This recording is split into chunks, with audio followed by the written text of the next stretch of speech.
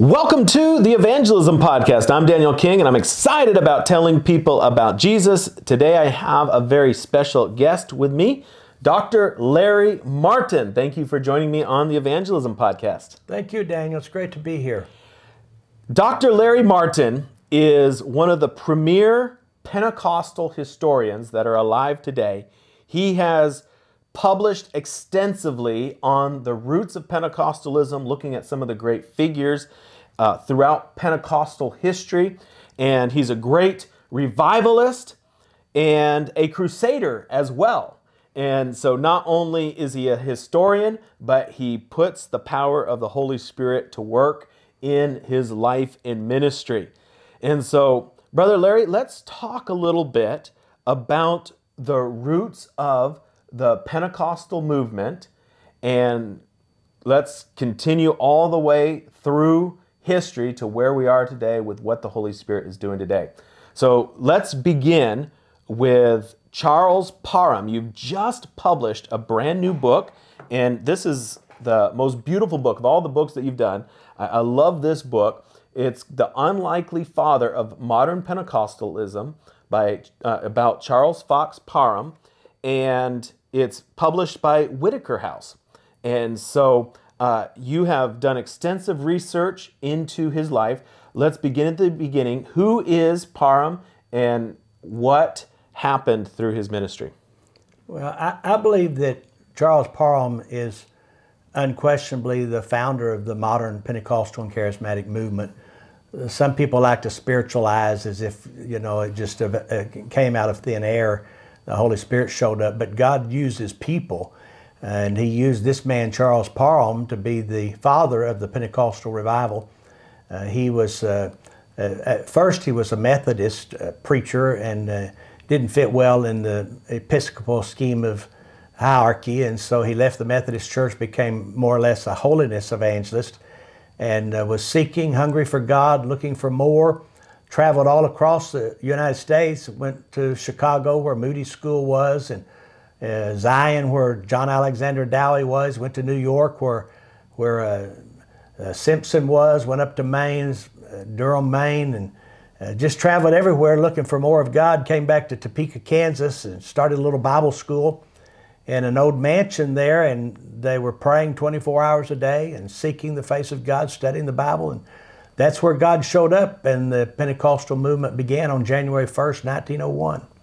Talk to me about that date in history and what led up to it, and then what happened on that date. Yes, sir. The school, as I said, they had 24-hour prayer going. They only studied the Scripture. They didn't have any textbooks. They didn't study theology per se or eschatology, or certainly didn't study science and math. They studied the Bible.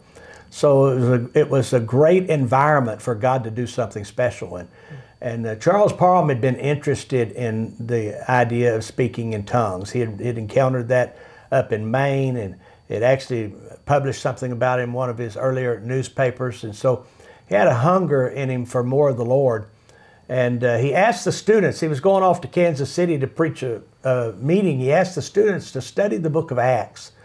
And he asked them not to congregate together, but to study separately, each go their own individual, private, devotional time and study the book of Acts and find if there was any physical evidence that accompanied the baptism of the Holy Spirit. And the students studied, as he said. He came back, he called them together in their main meeting room, and he began to question them. What was their conclusion?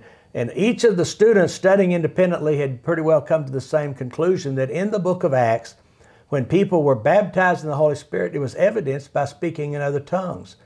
And so they began to pray that God would give them the baptism of the Holy Spirit as he was given in the book of Acts, that they would receive the Holy Spirit as the early apostles did, with the evidence of speaking in other tongues.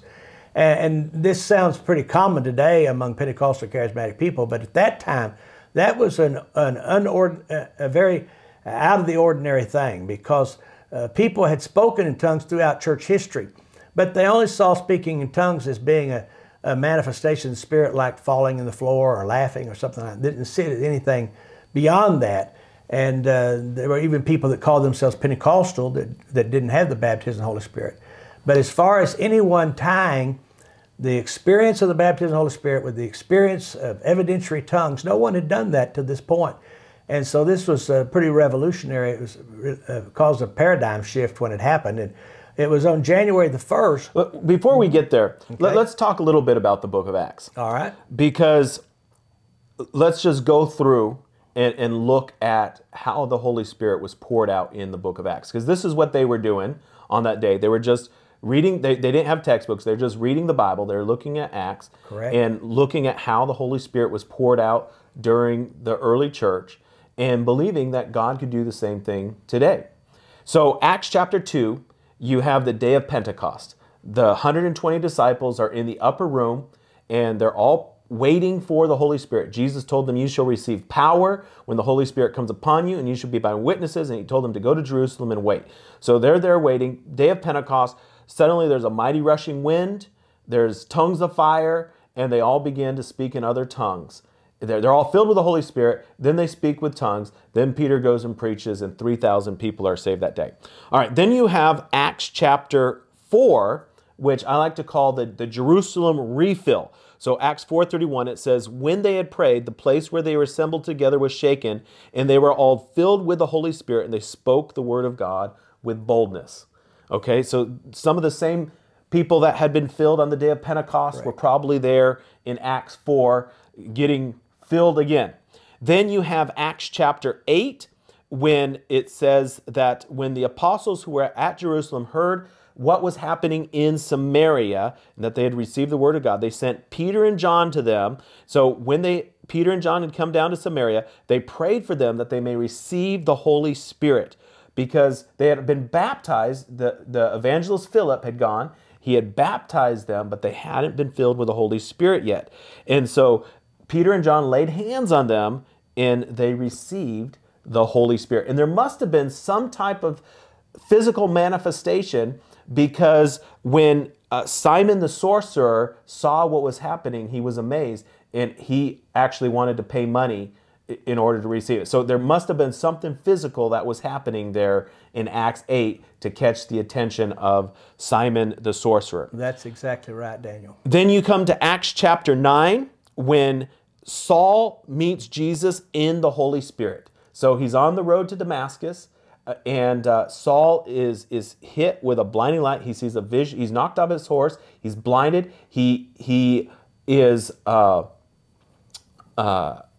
Jesus appears to him and tells him to go to Ananias. And so Acts 9:17, it says, Ananias went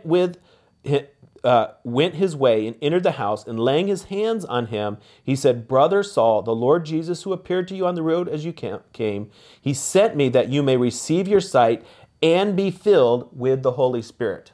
And we know that Paul spoke in tongues, because later on he says, I pray in tongues more than all of you. That's correct. And so he was filled with the Holy Spirit and he spoke in tongues. Then you have Acts chapter 10, at the house of Cornelius the Gentile.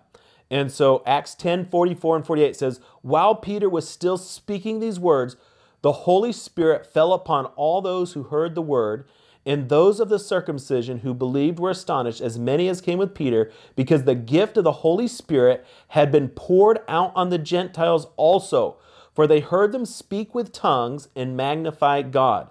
Then Peter answered, can anyone forbid water that there should not be baptized who had received the Holy Spirit just as we have? And he commanded them to be baptized in the name of the Lord. Then they asked him to stay for a few days. And so what's really interesting, Peter is in the middle of preaching. And as he's preaching, he hasn't even finished his sermon yet. The Holy Spirit is poured out upon them, and they all begin to speak in tongues. And these are Gentiles. And it was just like on the day of Pentecost. They began to speak in tongues, just like on the day of Pentecost. And it really amazed all of the Jews, those who were circumcised, because they thought this was a gift only for the Jews. Now, what's really interesting is that in Acts 8, with the Samaritans, they were baptized in water. Then when Peter and John came and laid hands on them, then they were filled with the Holy Spirit. Now in Acts 10 with Cornelius, they're baptized in the Holy Spirit first, And then he says, why shouldn't they be baptized in water? And so that tells me that God is not concerned with the order so much as he is concerned with getting his Spirit into every person. Right. And so some people, they want to be very analytical and analyze everything that God does. And so you have like the order of salvation. First this happens, and then that happens, and then that happens. But it seems like to God, the order doesn't matter so much as just, I want everyone to receive everything that I have to give.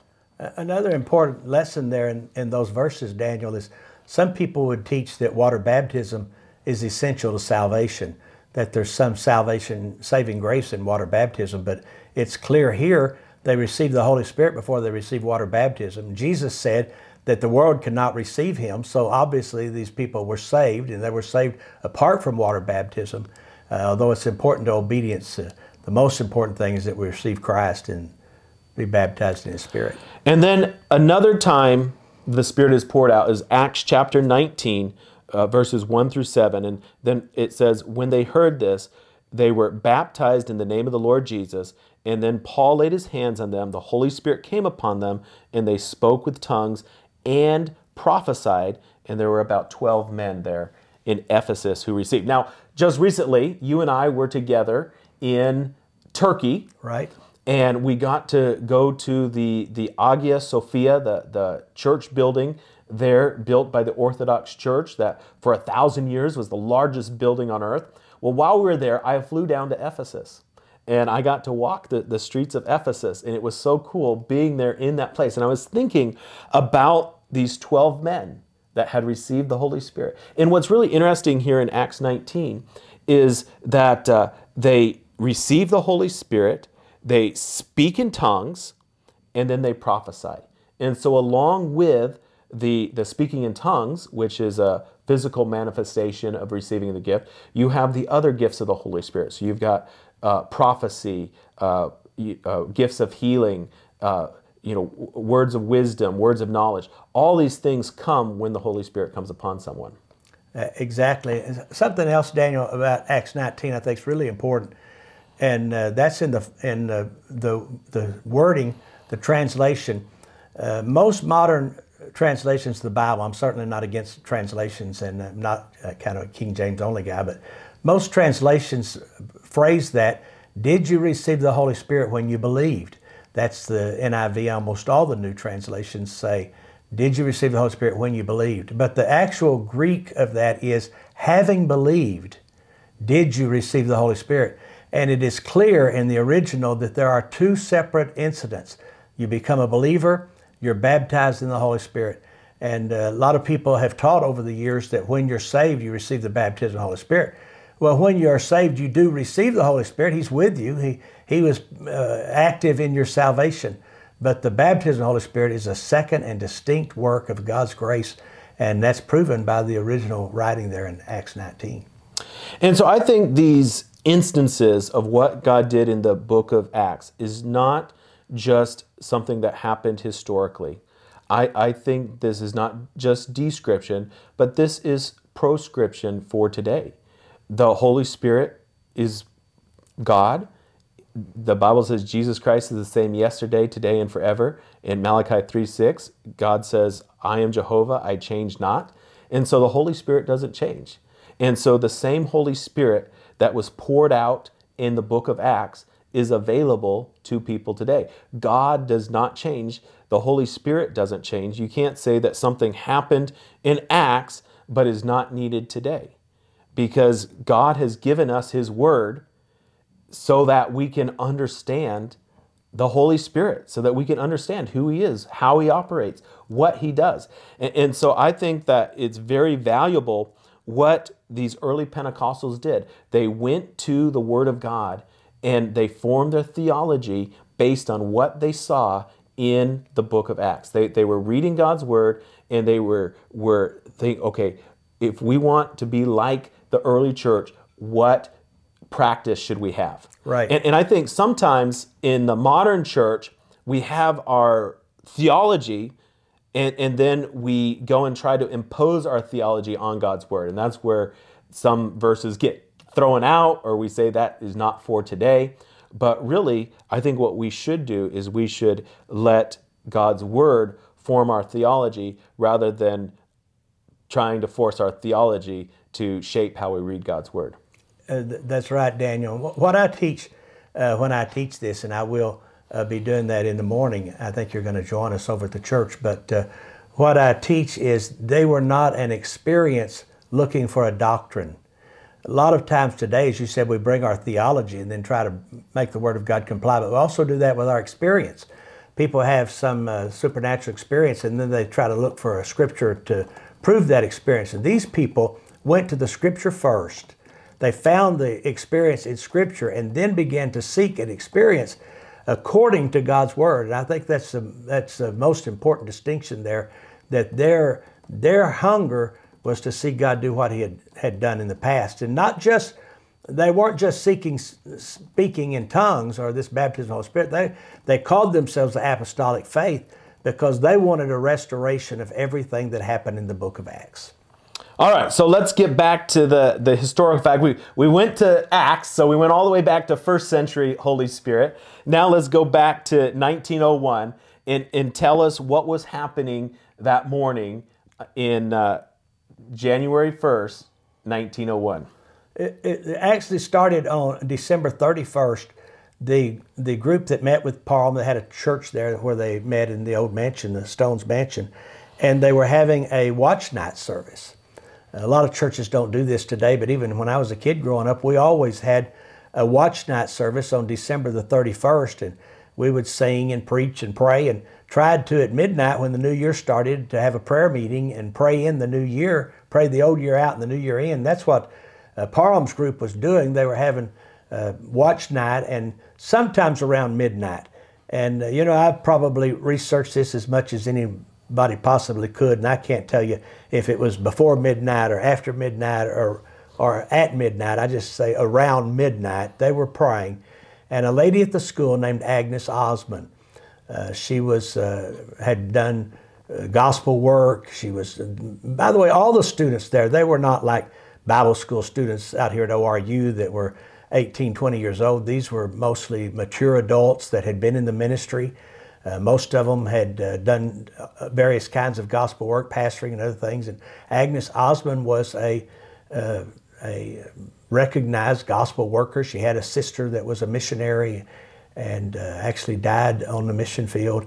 And so she was a mature woman of God, and she asked Charles Parham if he would pray for her that she might receive the baptism of the Holy Spirit as they did in the book of Acts with the evidence of speaking in other tongues. At first, Charles Parham hesitated. He himself had not had this experience, but he agreed and decided he would pray for her. And when he laid hands on her, Agnes Osmond began to speak in tongues. And that moment, when she had that experience, was the birth of the Pentecostal movement. She was so baptized in the Holy Spirit that she spoke in tongues for days. She couldn't speak in English. They would give her paper, and she couldn't write in English. She'd write, they called it writing in tongues. I've seen some copies of it. It looks something like chicken scratch, but that's what they said. She was writing in tongues. And over the next few days, revival broke out there in Topeka. A number of people, Charles Parham, a number of others, received the baptism of the Holy Spirit. It was such a phenomenal thing that newspapers came from all across America, from Chicago and from St. Louis and Kansas City. Newspapers came, and this revival was front page news that God was pouring out His Spirit in a powerful way. So that was how the movement started. That was the first day. Okay, so then talk to us some about the history of Charles Parham. You've written a great book on it, Charles Fox Parham by Dr. Larry Martin, and you go into some of his history. He was flawed as a human being, as all of us are, but God used him. What happened after the Topeka outpouring? Several things that are important to note. One is Charles Parham believed that when they received the baptism of the Holy Spirit speaking in tongues, that they could go anywhere in the world and preach without learning a language. that didn't happen as they expected. It would have been useful as a missionary to have great. that. And it does happen on rare occasions, but it didn't happen generally as they thought it would. And the other thing is he thought that this revival was going to be immediate and massive, and it wasn't. In fact, he and his wife went to Kansas City, and they ended up then going to Lawrence, Kansas, trying to hold meetings. He tried to start another school, and almost everything he did failed. He had a child that was sick, and he was a faith healer. They didn't believe in going to doctors, and his child died, and that was an extremely difficult season for them. They become unpopular. His wife says they almost starved to death for a season. It was a very difficult time. The movement was real, the experience was real, but the timing wasn't what he thought it was. And they wandered around in that spiritual wilderness for a while, and they ended up in a little town called El Dorado Springs, Missouri. And El Dorado Springs is one of those places in America that has a natural spring that back 125 years ago, people thought these spring waters would bring healing to them. If they had whatever, rheumatism or arthritis or whatever, they'd come to those springs. And so here Parham is a faith healer praying for the sick. What better place to go than the place where all the sick people are? So he sets up meetings in El Dorado Springs, and he has a apartment that he's rented there, and he's preaching the gospel at the springs. There's a lady there named Mary Arthur. She was from Galena, Kansas. And Mary Arthur was really sick. She had intestinal plumbing problems. She was blind in one eye, going blind in the other eye.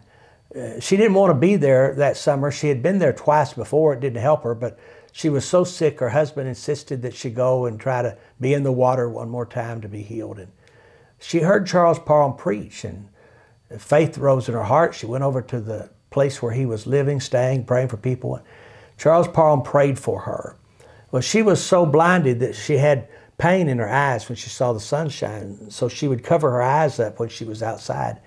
And she left Parham's home, and she had a grandchild with her that was leading her back to her place, and the grandchild flitted off the way children will do, and she's there on the street by herself and she can't see, and she's crying out for the child, and in desperation she takes this cover off of her eyes, and when she did, she was completely healed. Her eyes were like 20/20. She could see perfectly. And not only that, but she soon realized that everything else that was wrong with her was well. Every malady, it's like God had done a complete overhaul in her.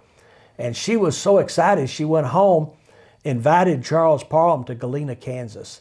And he came there, he preached at her church, which was a Methodist church. He preached at her house. Then they put up a big tent, and he preached in the tent. And that wasn't big enough. They rented a storefront. There was two separate buildings separated by a wall. Took this wall out, had this massive hall, and hundreds of people came to Christ. Hundreds of people received the baptism of the Holy Spirit. Miracles and healings. What he had thought would happen in Topeka 3-4 years before now begins to evidence itself in Galena, Kansas. And real Pentecostal revival broke out. It spread from Kansas over to Joplin, Missouri.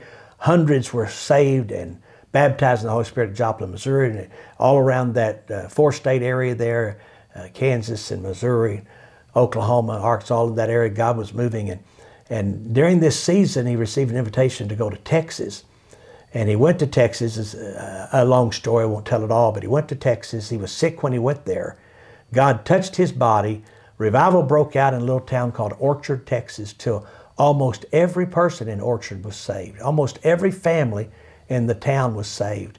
And that's when Pentecost really began to move. I say it was born in Topeka, and it crawled around in Kansas and Missouri and Oklahoma. It got to Houston, and it stood on its feet and started walking. Because from Orchard, they went over to Houston, Texas, had a great meeting in Houston, and changed the world. One of the people that was in that Houston meeting was William Seymour. Yes. And so talk to us about how he was received in Houston, and then what happened when William Seymour went over to Azusa Street in California. Sure. William Seymour, African-American man, his parents had been slaves. He was raised in obscurity and poverty. At one time, they did an affidavit. his mother was trying to get a pension, and they did an affidavit, and the entire family's possessions was worth 65 cents. All of their furniture, all their clothes, everything they owned was valued at 65 cents. Poverty like none of us can imagine. And also in a time of great racial discrimination, he was in an area where a group called the Knights of the White Camellia were like the KKK terrorizing African Americans. He escaped that. He went up north. He got saved in Cincinnati, Ohio, in Indianapolis, Indiana. He'd been in Chicago, went to Cincinnati. He ended up then in Houston, and in Houston he met Charles Parham. And the way Seymour met Parham is Parham had a lady that was taking care of her kids and cooking for him and his family, and her name was Lucy Farrow. She was the pastor of a little holiness church in Houston. She went to Kansas with Parham, and Seymour pastored her church for a little while, at least preached in the church, and so he met Charles Parham. Charles Parham had a Bible school going there in Houston. He had these 12-week schools where he'd teach the fundamentals of the faith, and Seymour went to the school. I think I should mention there's a lot of discussion about whether or not Seymour was in the school or outside the school. Some people say he only sat in the hallway outside and the door was open. And that might have happened maybe for a season, but there's a number of eyewitnesses who were there that says Seymour sat in the classroom. So I think there came a time that they accommodated him in the classes. But he and Charles Parham would preach together, but because of the Jim Crow laws at that time, Parham would preach to white people and Seymour would preach to black people. The races separated. And a lady there heard Seymour preach and invited him to come to Los Angeles and preach in their church in Los Angeles. And that again changed the world. Seymour made his trip to Los Angeles, and when he got there, he preached in this holiness church and preached on the baptism of the Holy Spirit, which, by the way, he had not received. And the church rejected the teaching and locked him out of the church. He joined himself with a group of praying people at 214 Bonnie Bray Street, where they were seeking God every night in cottage prayer meetings, Ruth and Richard Asbury. And on April the 9th, 1906, while they were praying there at Bonnie Bray Street, the Holy Spirit fell. First on a man named Edward Lee at his home, and then they went over and it fell on the Bonnie Bray Street, and the glory of God came down. A revival was birthed on April the 9th, 1906. Within a week, they couldn't hold their services in their little house. It was overflowing and people out in the street. So they looked for a building to rent, found a dilapidated, abandoned church that had been converted into a warehouse at 312 Azusa Street. Moved in there, and when they moved in, God moved in there with them. It's probably the most famous address in Pentecostalism, one of the most famous addresses in Christianity, 312 Azusa Street, where God came down. What happened at the Azusa Street revival? It's almost beyond description how God moved there. They had services 3 times a day, 10 o'clock in the morning and at noon at 7 o'clock at night. But the 10 o'clock service was still going at 12, and the 12 o'clock service did never stop before 7. So they were literally in service from 10 o'clock in the morning till after midnight, 7 days a week. People came from all over the world. People would come to the train station. They had ambassadors there that would meet them and bring them to the mission. People in Los Angeles would be doing their business. They'd hear the singing from Azusa Street. They'd stop and be captured by it. It's the Holy Spirit. They'd stay there for hours.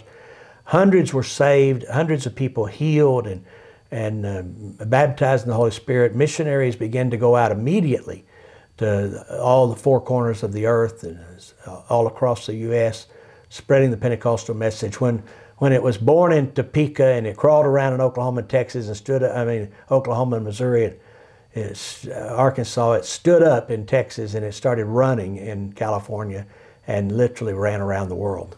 And so people from all over came to Azusa Street. They were filled with the Holy Spirit. They began to speak in other tongues.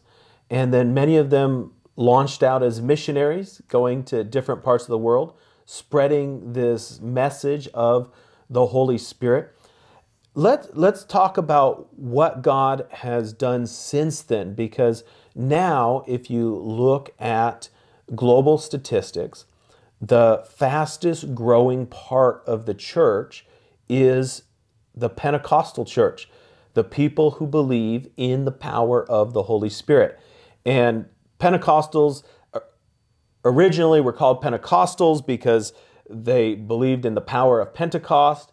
And then for a while they were called Charismatics because it comes from the Greek word charisma, which means gift. They believed in the gifts of the Holy Spirit. And now places like Oral Roberts University are using a new language to describe the same experience. They're calling us Spirit-empowered believers, because over the years, the word Pentecostal, the word charismatic has picked up some baggage. And so there's a lot of people that they can agree with the power of the Holy Spirit. And so we are Spirit-empowered believers. We believe in the move of the Holy Spirit. So kind of as a historian, kind of walk me through decade by decade from the early 1910s until today, kind of what you feel that the Holy Spirit was doing in each decade as we've seen the growth of this Holy Spirit movement. Well, as we say, the revival began there at Azusa Street in 1906. It wasn't long after that, before the end of that decade, some of the Pentecostal denominations began to form. The Church of God in Christ, the predominantly black Pentecostal denomination, formed in the next decade, the Assemblies of God and the Pentecostal Church of God, as the movement really grew exponentially through all that period. In the 40s and 50s, it was marked by a great healing revival. Some of your great heroes are out of that time period. Yeah, so you had the Voice of Healing movement, yes, which really started with William Branham, and then Gordon Lindsay, who started Christ for the Nations down in Dallas, Texas, worked with Branham. And Branham was an uneducated prophet, but Gordon Lindsay was a writer. And so he wrote some 200 books and really documented what God was doing. Then he started the Voice of Healing magazine, and they featured articles from people like A.A. Allen, T.L. Osborne. Who else were part of the Voice of Healing? I think R.W. Schambach was later on. And so they were featuring these stories of revivals that were, F.F. Bosworth was part of it, and featuring the stories of these different people that were doing revivals in different parts of the United States. And that spread what God was doing during the Voice of Healing revival. All right, so that's the 40s and 50s. Then what started happening? By the way, let me say that you mentioned Gordon Lindsay there, a very important leader in that time period especially, but he was saved in a meeting that Charles Parham was preaching. So it ties from the very beginning through Gordon Lindsay's ministry.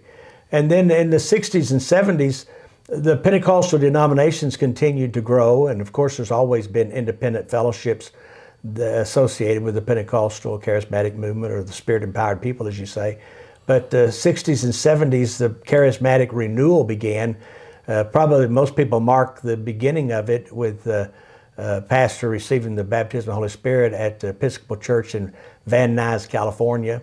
And he spread the message to denominational churches, and eventually Catholics began to receive the baptism of the Holy Spirit. They had great Notre Dame conferences where it was celebrated, this Pentecostal movement among Catholics.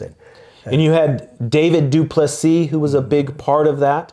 I remember hearing one of his sermons. I think it was preached at one of the gatherings of people from all over the world, many different churches. And he quoted in Acts 2, the same verse that Peter quoted from the book of Joel, that says that the Holy Spirit would be poured out upon all flesh. And so he said the Holy Spirit being poured out, that's the charismatic movement. Upon all flesh, that is the ecumenical movement. And so God does not want to be confined to just one denomination or one group of people.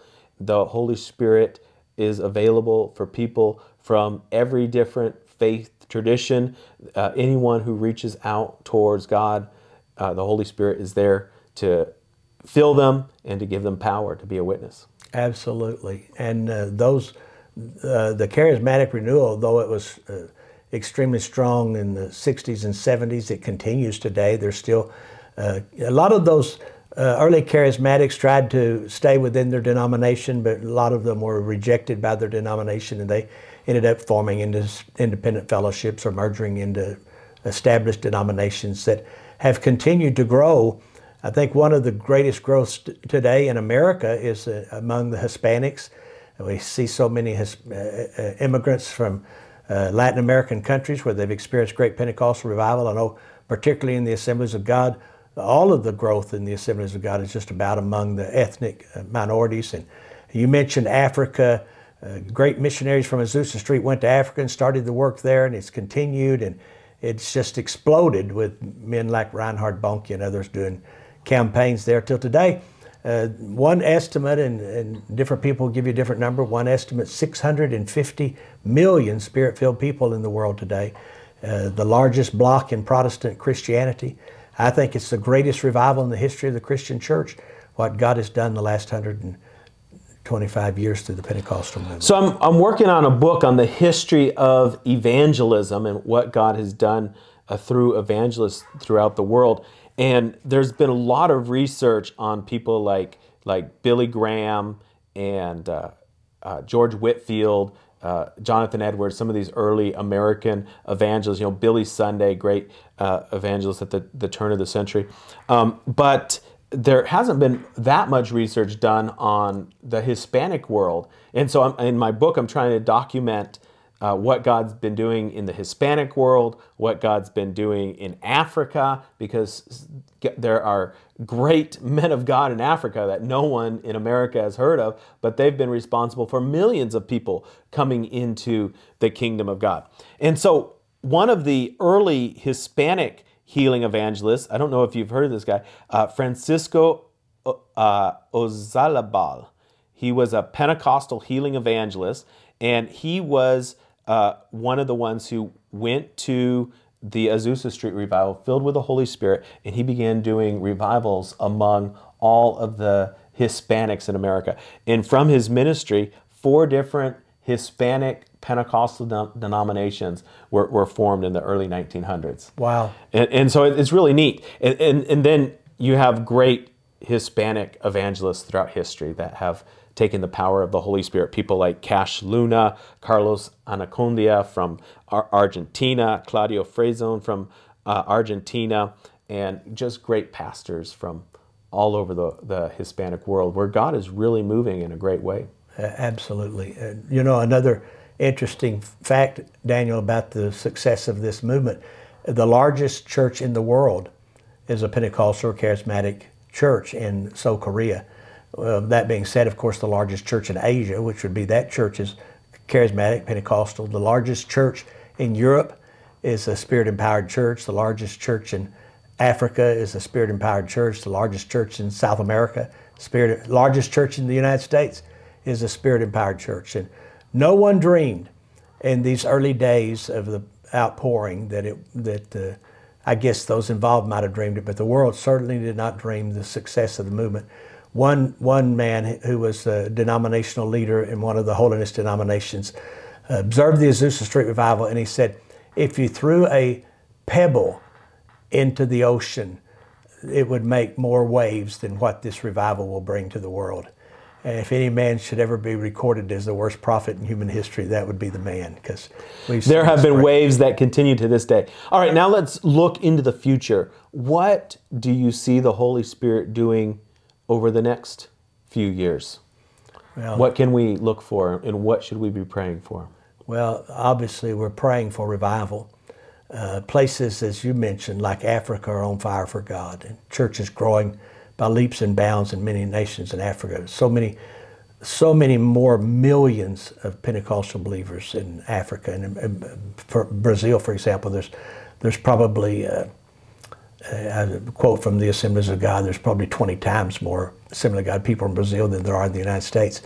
And God's going to continue to move in Asia and Africa and Central America, South America. We need to pray that that same spirit of revival will sweep across the United States. And I'm just believing God for that. I was praying one time, and after the great revival at Brownsville, and it seemed like that, Dr. Cho prophesied and said the revival would spread from Brownsville to the whole United States.